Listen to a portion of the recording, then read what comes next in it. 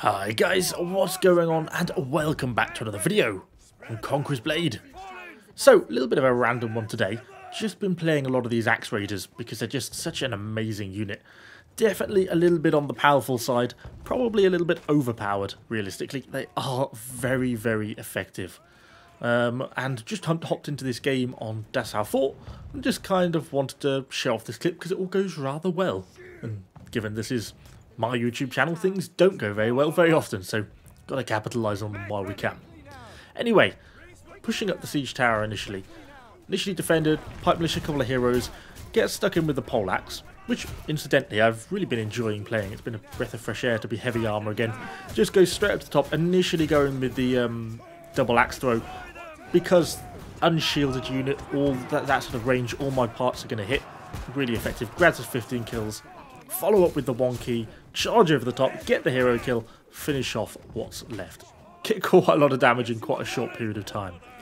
I pull back initially just to assess, but while there's not a lot of stuff on A, there's actually quite a lot of stuff behind the gatehouse. And really, we've got to deal with that stuff, otherwise it's going to interrupt the A cap. So we come around, I go for my one ability, and then follow it up with the charge. Also go in my lockable strike, and look how quickly we build up kills here. They just get slaughtered, the shield unit, so quickly. We are taking quite a lot of archer fire from behind. Ooh, grab a few of those PVs with an axe throw while we can. But this unit is super tanky, and yes, we take some damage from those PVs, but not enough to actually kill any of the unit. And that's the main thing, well, one of many main things about this unit is insanely tanky. Particularly as its health starts to diminish because it gets an element of self-healing back, and it gets significant damage reduction. Even more recently, with the introduction of the Doctrine missions, they get a 75-point melee damage reduction as well. It just makes them so ridiculous. But anyway, I could have pushed back to the supply point to heal, but I decided it's time to go onwards. Pushing the unit round, we are still taking Thatcher fire, archer fire, quite a bit of stuff, and we've got a little bit of a block here. And this unit is great at dealing with these blocks because it can phase shift. So we press the 1 to throw the axes in, and we follow it up by pressing 1 a second time. And look, the unit basically ends up in the middle of the Forte Braccio and Imperial Shield block. 2 tier 4 equivalent units, and we just absolutely slaughter them. Alright, we had the team there to help, and that sort of soak up a little bit of the extra damage, but this unit is just crazy in what it can do. You know, we're up to 107 kills already. We've only been in the game a couple of minutes. Push on and grab a few of these extra archer kills, because, well, why not? I was really enjoying myself by this point, so all and any kills are always welcome. Push on a little bit to some of these enemy heroes.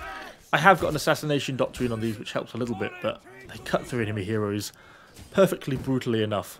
I am out of ammo by this point, so I'm only meleeing them, but we grab ourselves an extra 2 hero kills. I could have perhaps chased down this bow hero a little bit more. I kind of wanted to, but he was on the run and I couldn't really be bothered, and the unit really did need healing by this point, and I'm completely out of axes. Well, what's the unit of axe raiders with no axes? Well, raiders, I guess. But so we head back to the supply point, get them healed up. A lot of the units still in the game, and let's see what we can do next. Go for a quick little cheeky heal myself, and I'm just waiting for the unit to basically get healed. We obviously still haven't got B or C, so we've got to push one way or the other.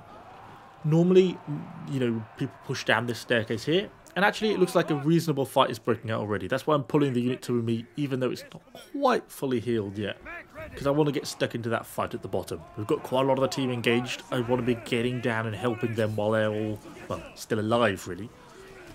The unit does move relatively quickly, so they get down here, not too bad a time. Initially, pull up like this unit next to me, go for the double axe throw. Gives me a few kills, and then getting a little bit closer, and we actually get hit on the side, which caught me out.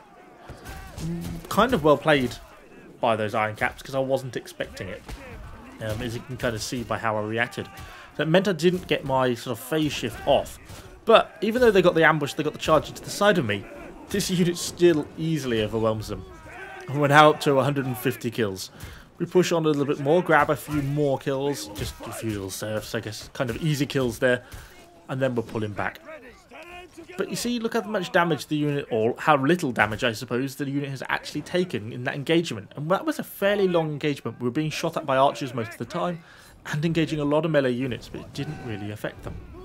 I was a little bit too far behind on that charge. We captured some of the back unit spearmen, but not quite enough. They turn and engage me, which in of itself is fine. I can deal with these guys as a unit, I'm not too worried about that. But more stuff is starting to come up. I use the charge to phase shift through them to get round behind the shields. It works nicely.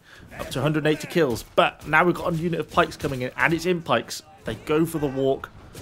This is really what kills me, unfortunately, because it's just a little bit too much. But we still managed to get up to 190 kills in the end. These Axe Raiders are just crazy. They're such a powerful unit. Certainly extremely dominant at the moment.